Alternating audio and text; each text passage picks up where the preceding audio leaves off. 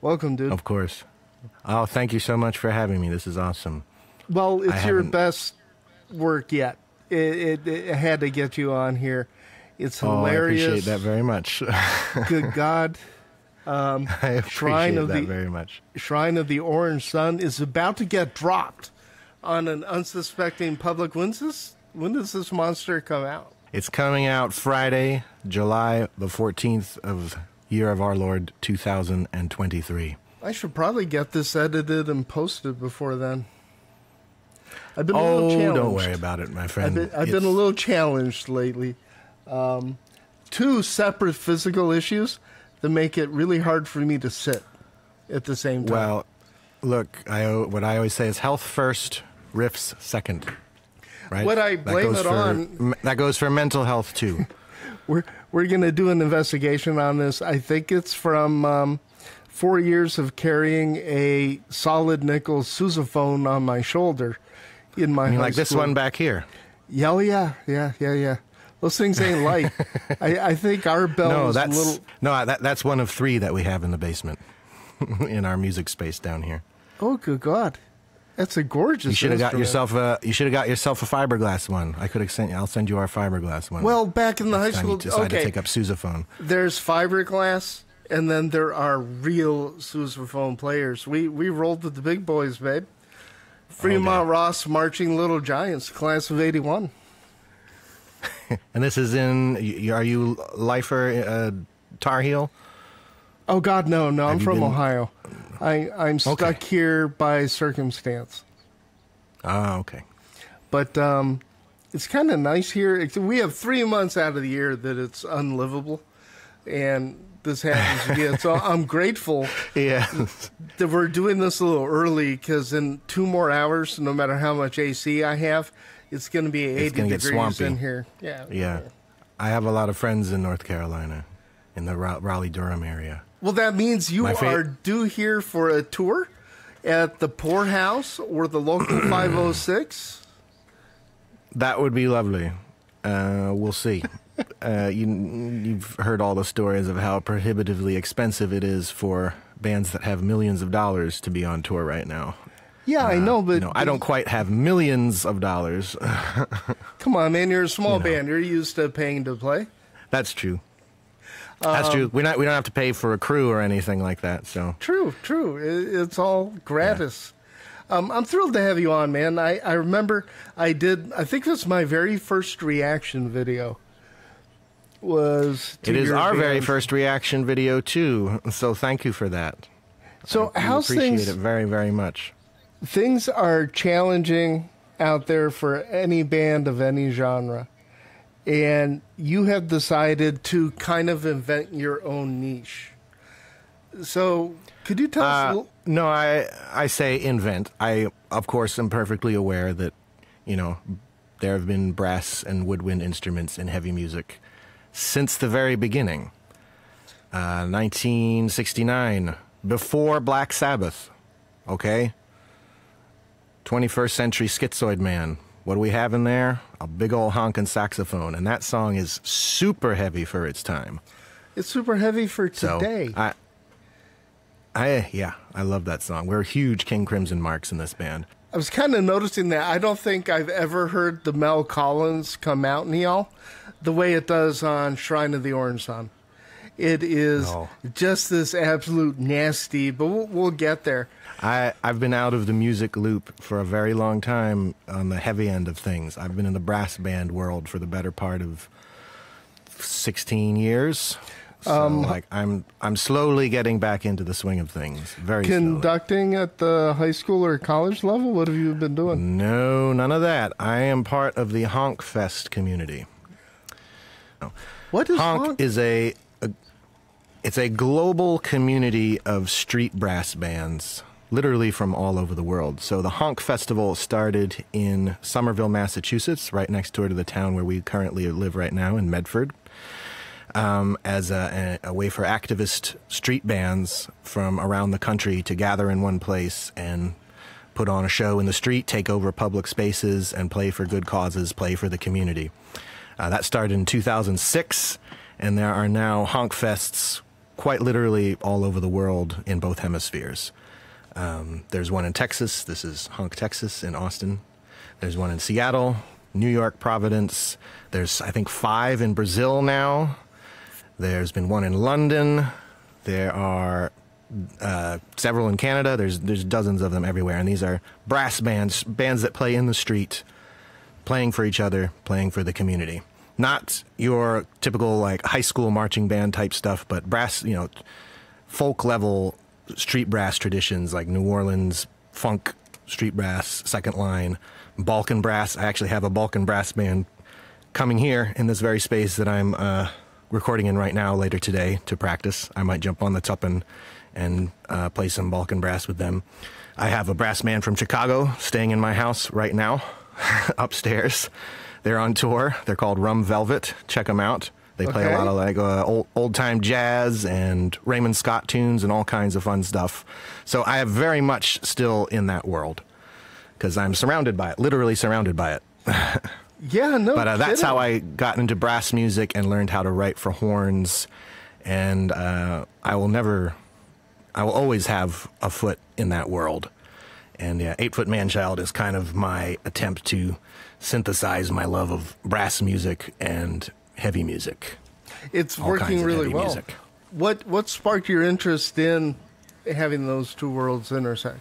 I just had an inkling that it could be done because one of the bands I was in for many years and still consider myself a sort of satellite member is Emperor Norton's Stationary Marching Band from Somerville.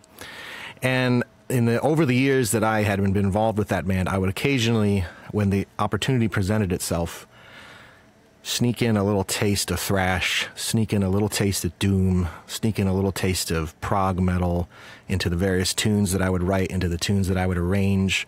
We would play Halloween shows every year because it's a circus band. They play as part of the Boston Circus Guild for a lot of their gigs. So we would do a Halloween themed show every year, and that usually presented opportunities to throw in a little bit of metal because we're doing some spooky music, right? Mm-hmm. So we would do a cover. I wrote an arrangement of Electric Funeral, Black Sabbath, for a brass band, an electric guitar, and just the way everything kind of meshed together. Every time we would do something like that, I kind of got the idea. I bet I could. I'm curious what the ceiling on this sort of thing is. How far can I take it? A collective. I'm reaching into the future, and people that are listening to this, their ears just perked up. Went, Is there a recording of the that version of Electric Funeral? There is not. If you want to hear an arrangement, another arrangement that I did, that is a mashup of Dunwich by Electric Wizard and River Bottom Nightmare Band from Emmett Otter's Jug Band Christmas, the old Muppet special. Okay. I mashed those two tunes together and did a brass metal arrangement of those, and you can find those on the Emperor Norton Stationary Marching Band Bandcamp page, and all that money goes toward a good cause if you wanted to download it. Obviously, I will be putting links down below. I do expect every single self-respecting stoner doomer out there to hit that thing and support it. Give it a listen. We recorded it during the pandemic. We did it super grimy. Like people were literally like recording their parts onto phones, and then I did my best to mix everything together. So it's a little bit lo-fi, but the arrangement I think is what I'm most proud of. If you want to hear some brass, if you want to hear some brass and metal mixed together, give it a listen. This is fantastic. So that kind of helped morph into 8 Foot Manchild. Yes, and there's kind of two parallel 8 Foot Manchild paths, though. It's kind of a long story, and I don't know how bored you want to get. I want to get bored. See, so this channel exists for up-and-coming bands and talk about the process. Right. So, besides they put up with me, boring's not an issue. No. So there's been a band in existence with the name 8 Foot Manchild since 2005. off and on with very long stretches of no activity in between bursts of activity. Let's put it that way. So I just bumped the mic, sorry. So 2005, I was in college and I really, really wanted to... I and a small group of friends were kind of getting fed up with the way that they taught music there, and especially jazz. And we just had a conversation one day, like, what's the most anti thing that we could make? So we came up with the idea of a free improv noise trio, where we would get a bunch of toy instruments and synthesizers and theremins and things and just throw them on stage with us. And let's just improvise the weirdest soundscapey type bullcrap that we can come up with. Can I curse? Oh, yeah. Feel free. So, yes. So that was the idea behind that. Was it's basically a musical troll job. It was like, let's make the weirdest shit we possibly can and try to weird people out intentionally. And we came up with the name 8 Foot Manchild for that. Then that went away after college. Some years later, I wanted to create my own band aside from the street bands that I was in. And I just reused the name 8 Foot Manchild for that. And that was a very unfocused project. I'm still very proud of everything I did with that. It was kind of a mixture of a lot of Zappa worship. I'm a huge Zappa mark. Mixed with medleys of cartoon theme songs and covers of like sci-fi music and a little bit of metal and doom mixed in there as well. So it was too many different things, honestly. I was trying to be, Mr. Bungle and Frank Zappa all at once, and it was unsustainable. Right. We did get an album's worth of material recorded, which I never released. But the good news is, for all you legions of 8 Foot Manchild fans out there, I've since dug back into that portion, that era, and dug up the drum tracks for it and realized there are 4, maybe 5 songs of that era that would translate well to what 8 Foot Manchild is now. So EP number 3, the one coming out after the one we're releasing Friday, is going to have 4 songs with drum tracks that were recorded over 10 years ago and slightly reworked arrangements of those songs for the style that we're playing now. So that's going to be an interesting challenge. But we've actually finished tracking that whole thing yesterday. I literally recorded the last vocal take yesterday for that. This is great. So look for EP number 3 probably in November or December.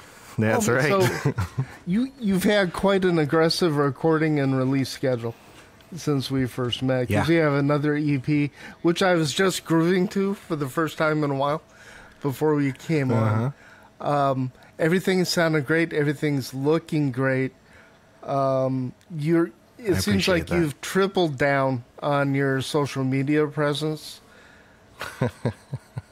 Which is very different for me. It's not something I've for the longest time, and I'm kind of two minds about it, because there is a part of me absolutely that's still that guy who wants to say, no, it's all about the music, man. I shouldn't have to be posting on social media, man. That's fake. That's corporate, man. It's all about the music. If you can't get people with the music, then what is it about, man? That's part of me, absolutely. I'm still kind of in that mode. I'm with you. The other part of me is, but the other part of me is like, I'm sorry, it's 2023. Consumption habits are different. Like, you gotta go where the people are, and you gotta meet them where they're at, and that's just the way it is. I didn't make the system, but I'm gonna do what I can to make it work for me. You're instrumental in changing my attitude towards social media, right? Because really, that's how you and I met. That's how you saw something, you reached out. It was totally social media. What I've had to learn to do is very carefully cultivate my social media. So if somebody gets too far to the left or too far to the right, I just mute them. I don't let go of anybody. I've let go of a couple. But I'm proud of my Facebook, both my accounts, like very, very diverse, like from extreme good to, oh my God, batshit crazy. You're right, yeah. I know what you mean. And I've met so many good friends now, so many bands, and it's the lifeblood. I know a lot of people think it's harder for a band to break these days. I completely disagree with that.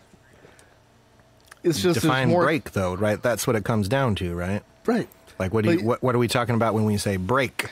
Because it's very different. Breaking today means something very different than it did even 10 years ago. 20 years ago, 30 years ago, forget about it. More than one band in the 70s considered the height of the whole thing went completely bankrupt with a major record deal. But the one that comes to mind, I don't know if you ever heard of them, but the sensational Alex Harvey Band out of Great Britain.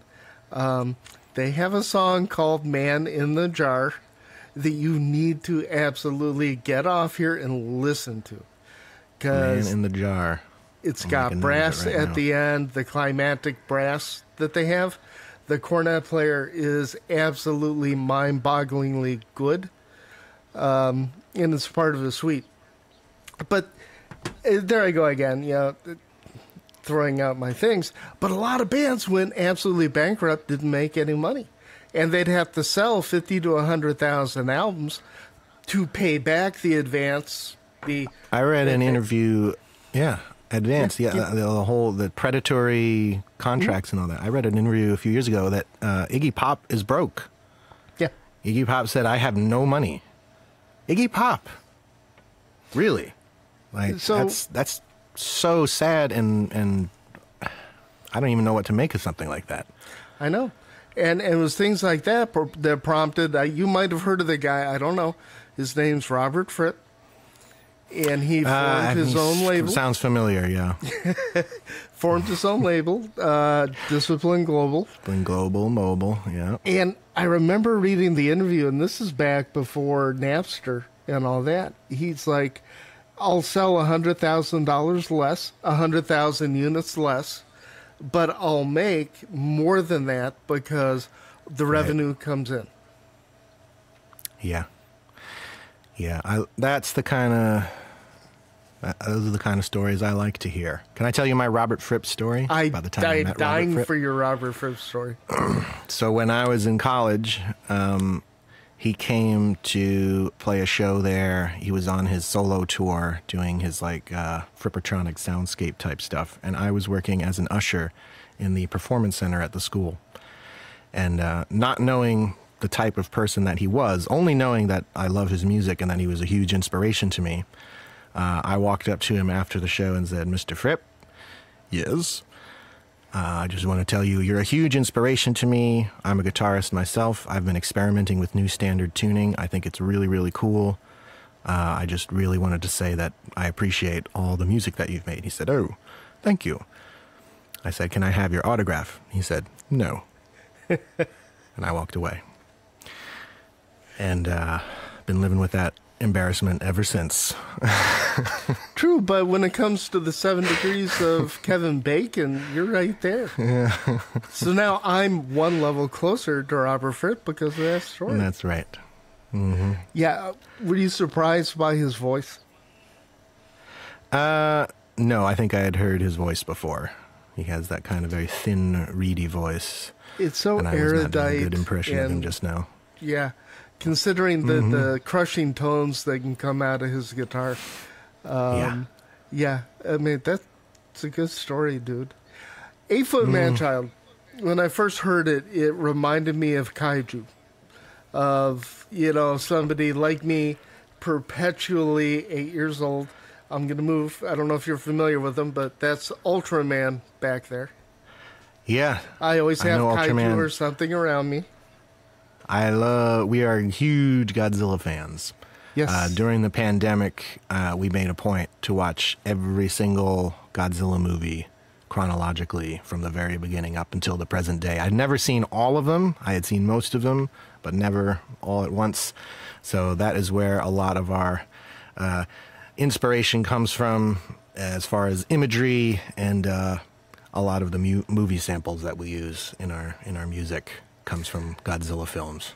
So I was doing an interview with Brian from Vidskar about a month and a half ago. Special effects on Godzilla. He did, like, I have spoilers on Godzilla X Kong. I have inside scoop. He's working on I'm kidding. He didn't tell me anything. But yeah, he works, and he treats it like, yeah, I'm down there in New Zealand working on the latest Godzilla movie, and I'm like, it's very cool. That's awesome. It is. Yeah. It's a great name for a band. How did you recruit the members? Are they from the same street bands that you were? Everyone that I know, everyone in this band I've known for years.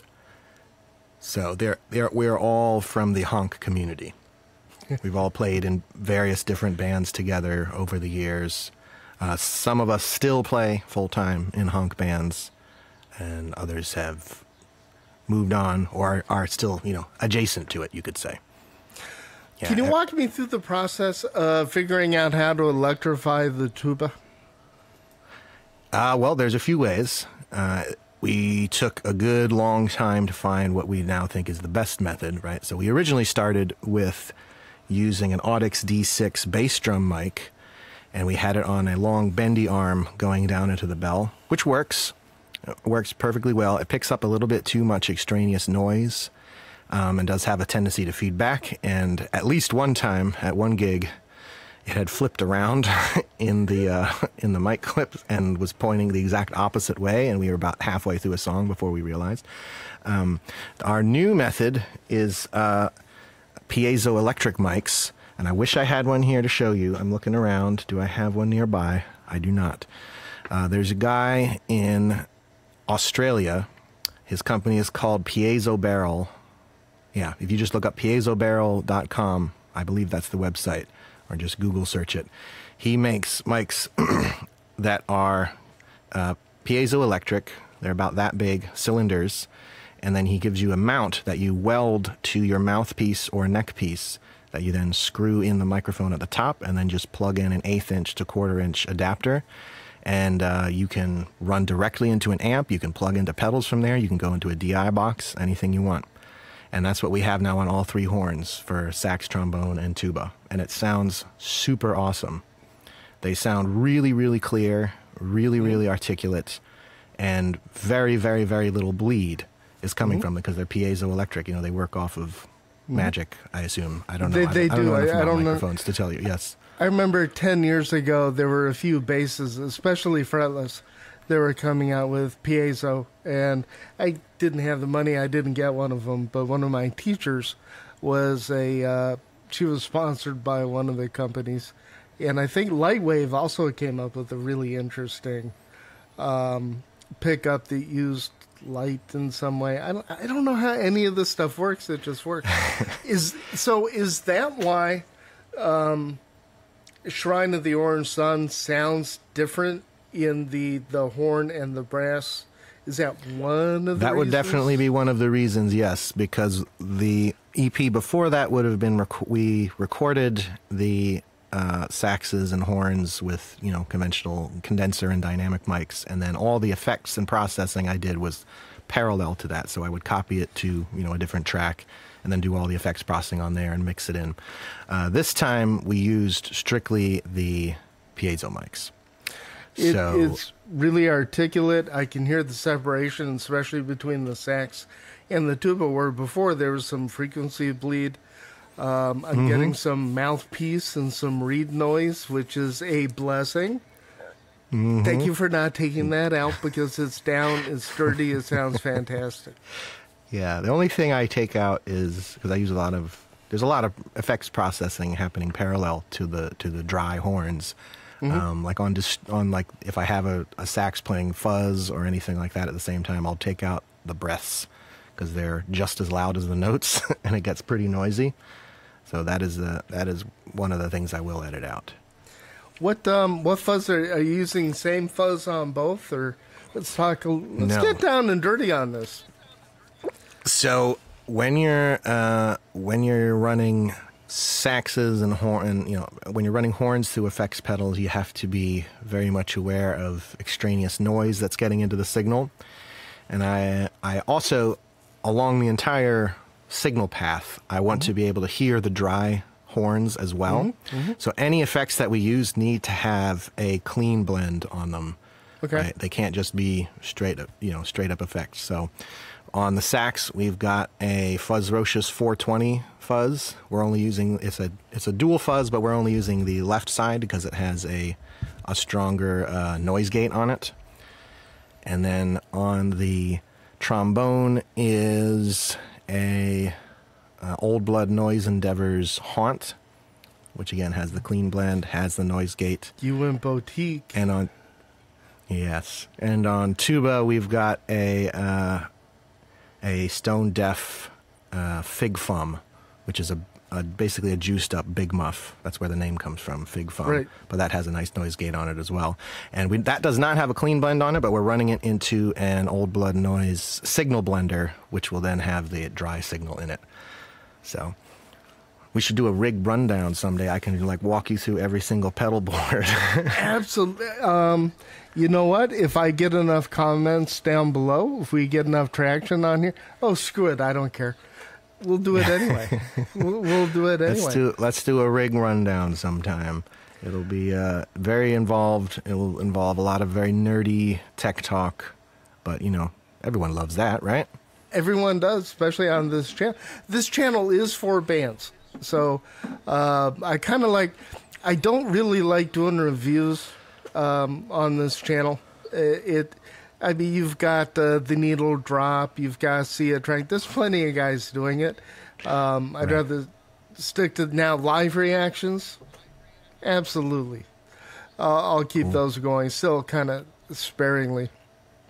So, trying to think, what other effects other than fuzz? So, any chorus, flange, or do you try to keep it as simple as possible? It's a never-ending struggle. Anyone who's super into pedals and effects knows, you never keep the same pedal board for more than a couple weeks at a time. You're constantly swapping things out, trying new things, and so take that and multiply it by 4, because we got 4 pedal boards in this band. That's what's going on. Currently, the horns are all set up with, trombone and sax have basically the same setup. They each have a switcher, and we've got a Boss SY200 synth pedal. Okay. So that's where they can get their any kind of wah type sounds or spacey, swirly synth sounds come from that. They both have a fuzz. They both have a Boss delay and a reverb. And that's it for the sax and trombone. And then they have a Boss switcher that they can switch out different effects with. Oh, and also an EHX freeze pedal, which is a really awesome pedal that you just hold one note and step on it, and will hold that note indefinitely until you tell it to not do that anymore. Perfect for really awesome. Droning, yeah. Yes. Familiar with it. I want to, the plan for EP number 4 is to, I'd love to write a song based around that technology, something where they can hold a note and then play a melody over top, and then hold a different note and play a melody over top. I'm struggling with a way to make that work in a live context, but I definitely want to try to do that for the next. I'm looking way to the future for that. And then tuba is roughly the same, almost the same. She's running into a EHX Hog 2, which is where the extra super low octave comes from, and she can also do some wah sweep type stuff with that. And then we have the Omni signal blender. On one side is the Hog, on the other side is the Fig Fum, and then that's just going into a Boss delay, and from there into a EQ, and then out. Have you noticed sax and trombone also have their own EQ as well? Have you noticed any interest from other musicians who hear what y'all are doing, and is anybody else reaching out for advice and stuff? Not yet. I hope so, though. I hope to be at the cutting edge of and integrating horns and effects in the context of heavy music. I'd like to be. It would be cool to be the go-to band for advice on that sort of thing. You know, like anything, like at a show, people will come up and say, "Oh, what was that sound?" And you point it out to them. You know, but yeah, as far as tutoring people through being able to do it themselves, that hasn't happened yet. We're still learning ourselves. You know, we're constantly experimenting, trying to find the most streamlined way to make this sound happen. It's a huge pain in the ass. You know, 4 pedal boards all at once. It's a lot of tech. It's a lot of things that can go wrong, and they often do. But if you want this sound, this is how you do it. You gotta put up with that one way or another. So we're biting the bullet and we're going with it. When you're playing live, are you relying on monitors or are you using in-ear monitoring? Monitors are pretty essential. Yeah, stage monitors. When we can, we got to have stage monitors. At least one, you know. Right. Preferably more. But no in-ear to... No in-ear. Never tried it. I mean, if that's something that if we were going to dive into it, I would want to really do it right and get one of the expensive ones. Like super, the $2,000 with different... If you're that's one of those things. Like if you're gonna do it, I'd really want to do it right. I wouldn't want something that's gonna crap out on us in the middle of a show, or sound bad, or give us any other kinds of issues. But also, that's just another layer of tech to have to worry about. Also, I know, like we've got so much. I'm one of those people that really likes to just get on stage as quick as possible. And if there was a way to make this band sound the way it sounds by just stepping on stage and plugging in and not having to do anything else, I would do it that way. But, you know. So no digital samples for you? No backing tracks? You're not pulling them out? Only thing, we do live samples once in a while for the movie samples and things like that. Yeah. I don't have a super streamlined way to do that just yet. That is being worked on, though. When we do that, I have I just bring my laptop on stage, and I have an app that every key on the keyboard can be a different sound. So, you know, I'll play a Kung Fu sample, a Godzilla sample, stuff like that. But usually, that's something I don't bother with because again, I really like to try to get on stage and playing as quick as possible. And, you know, and a meat and potatoes type gig where it's just, you know, 4 bands on the bill, and everybody's, you know, you get 15 minutes of changeover. You know, you don't want to add an extra element that's going to have to be taken care of. So that's only something I bust out when it's a situation where I know we'll have plenty of time to set up and sound check and get everything sounding good. So if you hear this, if you come to an 8 Foot Manchild show and you hear live samples, you'll know we're going that extra mile for you. I was going to make a joke. I know of one way that you could make this a lot simpler. Oh, yeah? Electric flute, electric clarinet. We actually have, funny you should mention, I literally live downstairs from the inventor of an electric saxophone. He has his own studio upstairs, and he and a friend designed an electric synth saxophone, and our sax player has one, but doesn't want to integrate it into this band, or we haven't talked enough about it yet anyway. So there's more to come. But yes, you're absolutely right. There's more to come. Yeah, like I said, if I'm ever reincarnated, piccolo, absolutely. Carrying Put a it bass, in your pocket. Bass, double bass. And then I moved to these 6-string monstrosities that weigh 12 pounds. No. Which is why I have problems sitting. Or hey, I'll do you one better. Voice. Okay. Yeah. Okay. A few years from now, I think I'll give up on everything. We'll just be a cappella. We're just going to be an a cappella band. We'll get a beatboxer for the drums. Everyone will just sing. You know, that would be interesting. No. That would be an interesting concept for y'all to do. Electrify the voice, sound like you're doing, you know, throat singing and stuff. I'm going to send you an arrangement that I made many years ago of a Naked City song, an a cappella Naked City song. Are you familiar with John Zorn's Naked City? I did an a cappella arrangement of one of his tunes. I'll send you the recording. Ooh, I'll take all the stuff I can get. Your writing, it always seemed confident. I could never wrap my head around your debut, and you come right out the gate with kind of high concept stuff. What comes first? Does a movie scene inspire you, or are you writing something and you go, "Ooh, this would be a perfect movie"? How many hours a week do you spend watching old B movies? So there's no one. Every song has a slightly different path. I have a notes app on my phone where any little snippet of anything that I hear that sounds, oh, that would make a great song title, that would make a great concept, I just write it down. And then I do a lot of my writing in the car. And I use voice memos where I'll just sing little bits of melody or riffs or anything like that into the phone. And then later I use those to kind of develop into full ideas. It's very rare for me to set aside a specific time where I know ahead of time I'm going to sit down and purposefully write a song beginning to end. Just sit down with a guitar and some drum tracks and just write it out beginning to end. That has, I can safely say, never happened in all my years of writing music. Not that I'm opposed to the idea. I have toyed with the thought of, like, what if I packed up my car with some instruments and drove to the woods up in Vermont or something like that for a weekend and wrote, 5 or 6 songs. Oh, and just like kind of lock the band in blank. There? Kind of a Captain. No, just me. Okay. I wouldn't want to try to organize that with the whole band. Maybe, I don't know, do like a band camp all together and be like, we're just going to go to a cabin somewhere. We're going to write 5 songs together. That hasn't, no. Maybe. Who knows?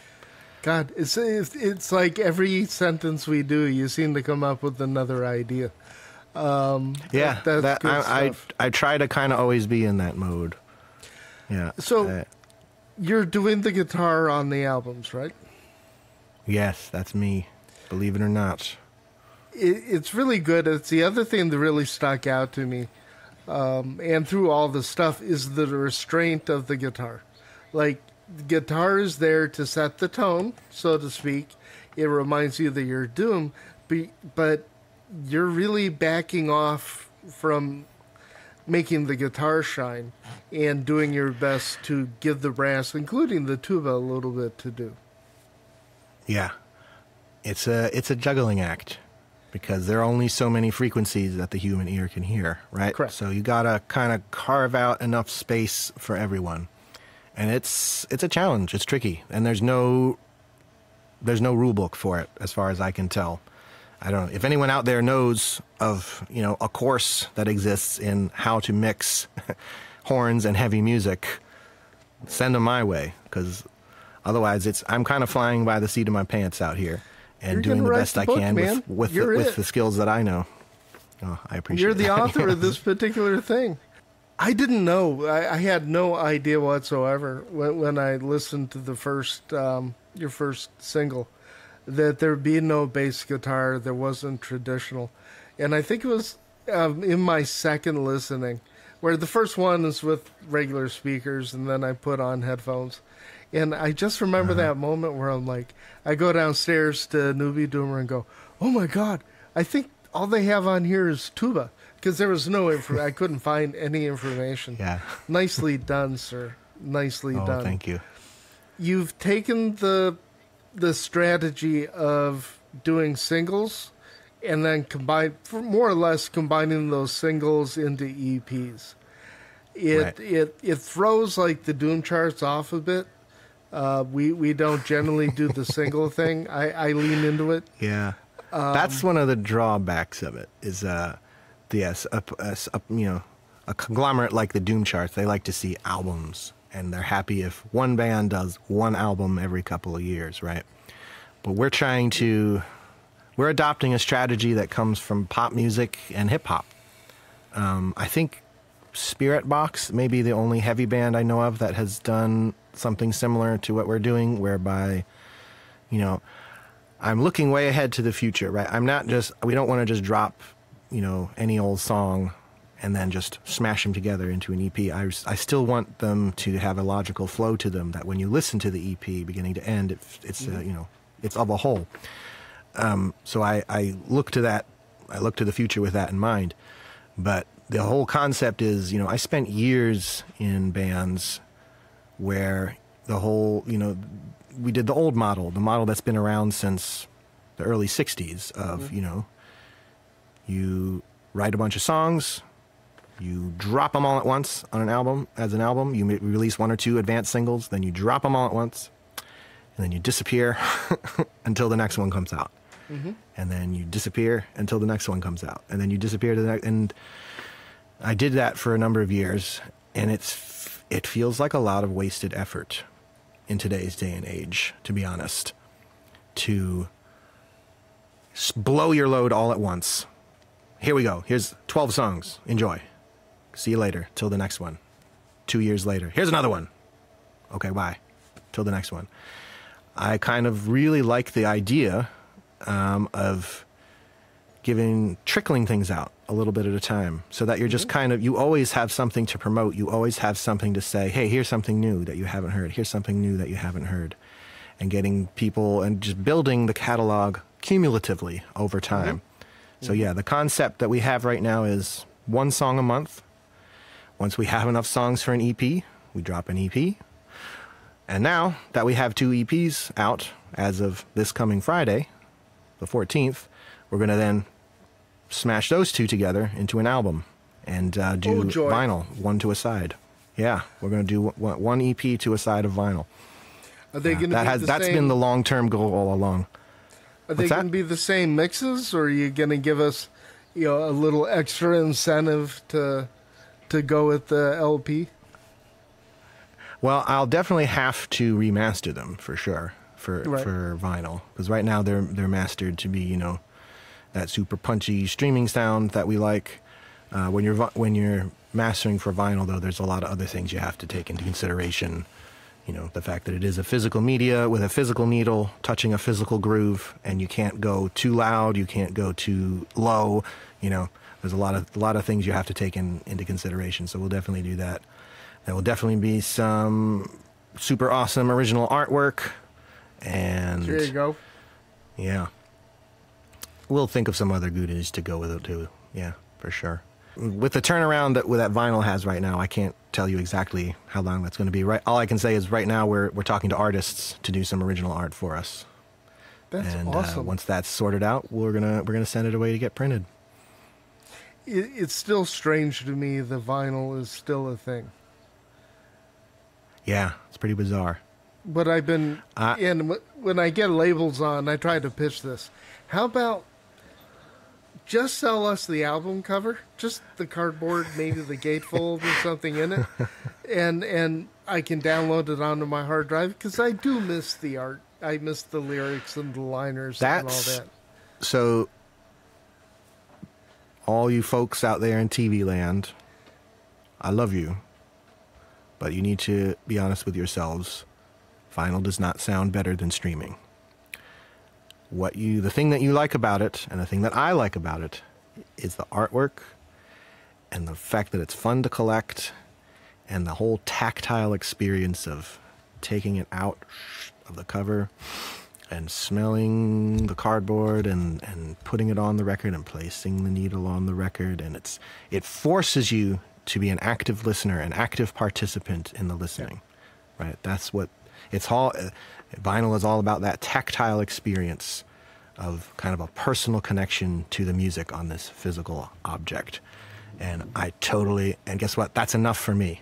I don't need to hear about how, no, you need this type of needle with this type of cartridge, and you need to get this $9,000 pair of speakers, otherwise you're not listening to real music. Like, you can miss me with all that shit. Like, if that's good for you, go for it. But I'd love to see you in a one-on-one debate with Michael Fremmer from Used to be with Audiophile I used to read Stereophile. I used to read all that stuff. I couldn't wait for vinyl to disappear, and there were two reasons. Tchaikovsky's 1812 Overture, right? We had a very coveted, nowadays Technics turntable. We had old Wharfdale speakers. We have everything. The cannons come on, and all of a sudden, the whole arm just jumps right off the album because it couldn't handle the. It was back when the half-speed masters. Yeah, and all of a sudden the needle jumps off. And then listening to something like Mike Oldfield, which is he gets these really intense, quiet passages, and I hear. I'm like, so CD comes out. That's part of the fun, man. Those crackles and pops. If I want that, I'll eat Rice Krispies. I don't. So CD comes. I was in the Navy, and I spent probably $300 on a horrifyingly bad CD player. Because back then they didn't have the filters figured out, and you had some. They weren't really mastering for CD. They were taking the RIAA masters for vinyl. Putting it did not translate well, but I still remember to this day. Paul Simon's Graceland was the first, and I bought U2 Joshua Tree was second. I was in heaven, and then with the old lasers, they'd start to skip if you got a little thing on it. Of course, yeah. So I'm in love with streaming. Yeah. So EP's dropping. You've got another EP. Coming out probably November or December. Haven't decided yet. How are the gigs going? How often are you getting out there? We're trying to get out once a month. That's the goal. Trying to do at least once a month. More than that can sometimes be a strain depending on how far away it is or the nature of the gig. But once a month is the goal. Yeah. And then you also have a YouTube channel, right? We do, and I wish I kept up with it more often. It's been, it's a very old channel. I've had it since 2006 or something like that. It's been my channel, and it's gone through many different phases of ideas. Right now, it's a dumping ground for weird meme-type videos and occasional music. So I haven't quite figured out, I have over 1,000 subscribers, but I got all of those through doing things like I don't know if you saw my Lord of the Rings supercut. I did. Or where every scene where there's more than two women, right? Yes. Good stuff. And that's where all my subscribers come from. But how do you then translate that to, hey, I also have this band that you might want to check out? It's like it's a very dumb strategy for building an audience. So I haven't quite figured out what I'm going to do with that yet. I might just cut out all. Yeah. It's hard, and it's kind of it's a little bit exhausting mentally to think about video editing and even just coming up with concepts for videos is tricky for me because I don't have any specific theme other than music and then silly shit. So I haven't quite really figured works. it out. Okay, my friend. I'm about to turn into a pumpkin on a Sunday afternoon, which, by the way, this is like going to a matinee when I'm a kid, where I go see, Star Wars, the movie's over, and it's still light outside. It's really weird. I kind of like it. Is there anything I haven't asked you about yet that you were just dying to tell us? I think you did a wonderful job.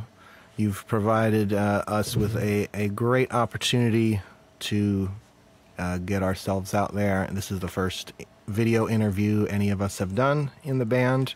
No way. You're so good at this. Absolutely. Oh, I appreciate that very much.